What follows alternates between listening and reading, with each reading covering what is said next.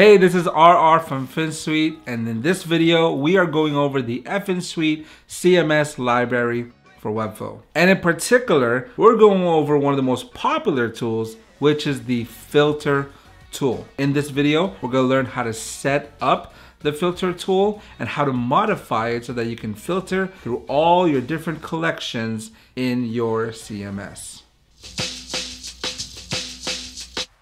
So we're in our designer and we're gonna go ahead and start our filtering. Now, before we begin, I just wanna let you know that the filtering, there's so much things that you can do with it. It's so extensive that we decided to actually put it into 2 videos instead of just 1. In this video, we're gonna be tackling how to set up the filtering to have exclusive filtering and multi-filtering. And then on the next video is combining those types of filtering, having search filtering, and even adding radio buttons and other factors like that to your filtering. So this video is more just about setting up the filtering, which is a little more extensive than some of the previous ones. And then the next video is adding some more features to our filtering.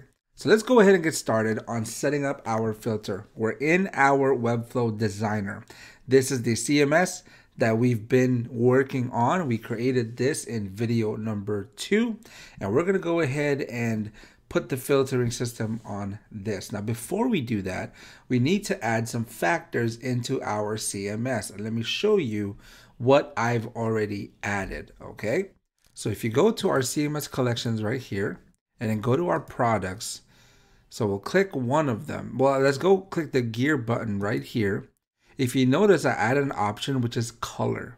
And if I click that, there are 3 colors that I inputted, which is purple, red, and black. And it's really simple how to do that. All you have to do is go to add new field. And then what I did, you could do text. What I did was an option. And you do option, you could add the name, and then you just add the options right here, okay? So that is how you add the color option. And if you notice, we go to our CMS items, you see it right here where the color is purple. I did 3 colors, purple, red, and black. Now, some of them I made purple, this one I made red, this one I made black, and so on and so forth. I did the same thing to the pictures, which was the logo is purple, the hummingbird is red, the cheetah is black. I know that's not really their color. I kind of just did these filters so that we're able to filter through them. And I just kind of decided this would be the best filter option, okay? So we already have our CMS ready to go.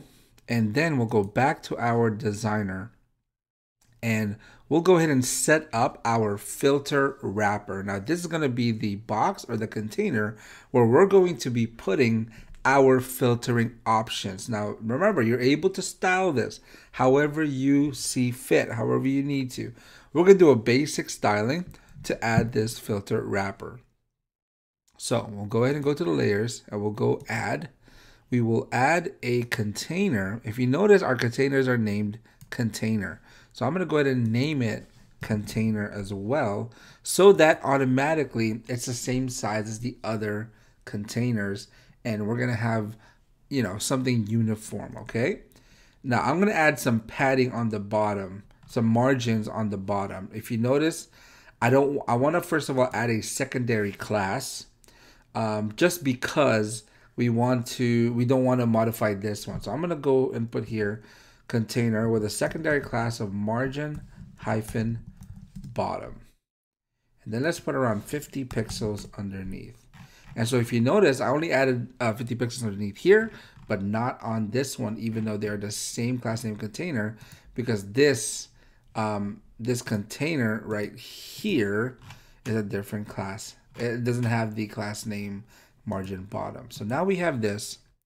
We're going to add a div inside that, a div block, and we're going to call this filter hyphen wrapper. Filter wrapper. Now I want you to remember that. And by the way, when you are putting class names, if this is going to be on the code, which we're going to put on our Visual Script Writer, you want to make sure that you have hyphens so that the code can recognize it, okay?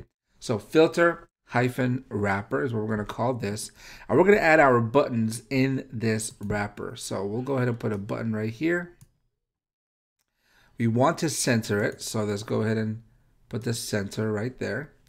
And then let's style this button. Well, first of all, we'll make this one purple.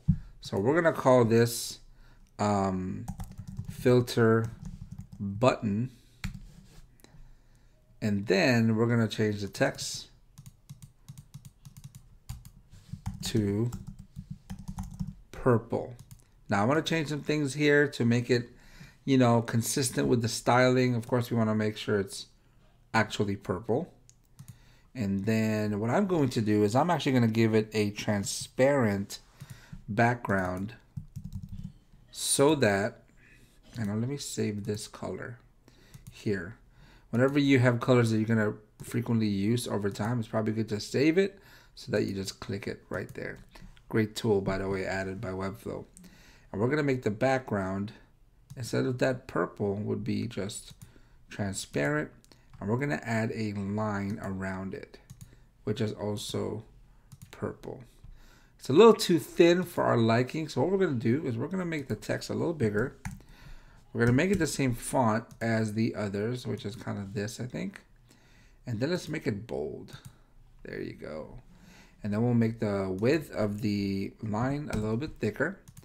And that looks about right. So this is going to be filter button. And what we're going to do, we're going to copy this 2 times. So we have 3 filters. Because remember, we have 3 colors, purple, red, and black. Okay. Now, of course, we don't like this. It's all stuck together. So we're going to add some margin, about 10 pixels on the left, 10 pixels on the right. And then what we're going to do right now, we're going to change the colors of these filters to the appropriate color. What we're going to do is we're going to actually have it where when you hover, it's a certain color. And then when you click it, it stays at that certain color. What do I mean by that? Right now, it's an outline. But when you hover over purple, we're going to make it that once you hover, the text is white and the background will be this color as well. Before we do that, let's go ahead and add a secondary class on this one. We're going to call it purple. You want to make sure you put the secondary class so that when you change this color, it doesn't change this color as well. So we're going to make this one filter button red. And then let's go ahead and change up the colors. So let's go for a red color. That looks about right.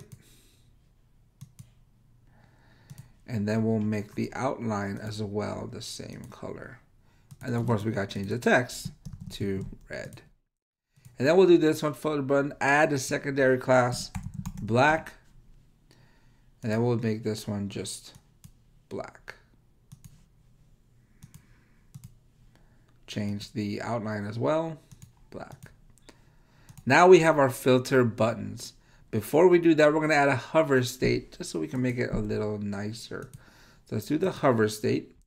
And what we're going to do here, we're going to make the text white and make the background purple so that when we hover, it looks like that. Okay. Now we can add some transitions and all those things, but we'll go ahead and just do that later. Same thing. We'll make this white, make the background red. This one, oh, I forgot to change the text here. Black, there you go. This one, we're gonna, on the hover, we're gonna make the text white. And then we're gonna make the background black. So now you see here, we have our hover states and this is what we want, okay? Now, you may say, we're gonna later need an active state and I'm gonna show you how we can do that. So let's go ahead and add our filtering. First of all, we'll go to Visual Script Writer on our CMS docs from Finsweet. We'll go ahead and go here. This is our Visual Script Writer. This is your best friend. And we'll go to Filter. Now, if you notice, I actually already have names here. Before we do that, actually go to CMS List class. And remember our collection list name. You want to put it here, which is .collection-list. Okay. Now, filter wrapper is what we want to put here because this was the wrapper that we named right here, right? Filter hyphen wrapper. So we're going to put that right here as well. Notice the filter wrapper name, you want to put it here. And for now, we're going to make it exclusive. So, and what exclusive means is that you can't select multiple factors in filtering. You only can select one at a time. So now that we have this, we're actually going to add one more, which is the combine. Why do we want to do that? Because remember, when we initially made this, we've been creating this. We added a combine feature, which is this right here. And we want to be able to combine both of them into one thing. And you'll see how the filter is able to filter through both of them because they have been combined. So now that we have these two factors, let's copy the code. Let's go back to our designer, click the page, click the gear icon and add it before the body. Go to the right top here. There we go. Now, we'll go ahead and click save. And we'll see how it is right now. Right now, it's still not going to work. But what I want to check out is to make sure that it's combining really quick. And remember, you can't check it on the preview mode. You have to go to the actual site. And if you notice, it's combined. Good. But the filter still doesn't work. We already put the code. Why is that? Well, we need to put one last thing on the buttons itself. We need to tell the buttons what it will be filtering through. So we'll go ahead and click this one right here. We're going to go to the gear icon and go to custom attributes. Click the plus button on the custom attributes, and the name, well, the name is going to be this. You need to remember this is filter hyphen by, and then the value would be purple. And then we're going to do the same thing in the other buttons. Filter hyphen by, but this one's red. And then this one, go to the gear icon, attributes, and then the value is black. And before this works as well, we need to add the CMS determination into this collection item itself. As you see, I went ahead and added it here, but I'm going to show you how I added this. I'm going to delete this real quick because now that we've communicated to the button that is going to be looking for that filter purple, filter red, filter black. But we need to determine which items have those colors. So what I'm going to do right now, I'm going to copy this. I just want to kind of keep the same text, but a little bit different. So we're going to copy this, Control C and then Control V. And I'm going to make this, the factor for this one will be color. So get this text from the Finsweet products, but instead of description, it'll be color. And then we'll change it a little bit to make it look different. I'm going to add a secondary class called bold because we don't want to change the original one. And then we have right there, all I did was change the weight to bold. And that's what's awesome about CMS, right? Instead of having to do it to every single thing, we can just do it to one thing. It'll update everything else. We're going to do the same thing to these ones as well. And then we're going to add bold. We're going to click the gear icon right here and make the text to get the text from color. Okay, now we have our colors. We're going to publish it. And then let's hope it works. So we have our CMS combined. We'll click purple. If you notice, here are all the purple CMS items. If we click red, here are all the red CMS items. And if we click black, here are all the black CMS items. And if you notice, because of the combined tool as well, we were able to filter through both collection lists. Even though they're a totally separate collection list, we're able to filter through both of them. Now, right now, as it stands, you're only able to select one at a time. And also, one thing, it could get kind of confusing because you don't know where you're at. If you click purple, we are in purple, but once you hover out of it, it doesn't show the purple being active. You click red, where it can see that we're in red, but doesn't show up here. So what we're going to do is we're going to add a filter active, what I like to call button modification, okay? So now that's a little hack that we need to do. It's a little bit more complicated. We just have to add a new page and add that button modification. So we'll go ahead and close this, go back to our thing, to our designer, our thing, and then click the page icon. We're gonna add a new page. We're gonna call this page button mods. That's what we're gonna call it, button mods. And we'll go back to the old page, click one of the buttons. This one's filter button purple. We're gonna copy this and then go back to the button mod page and we'll paste it right in here. Now, I don't want it sticking onto the top. That's just me. That's my little OCD working here. So I'm gonna add some padding on the left and right so it's a little more there, okay?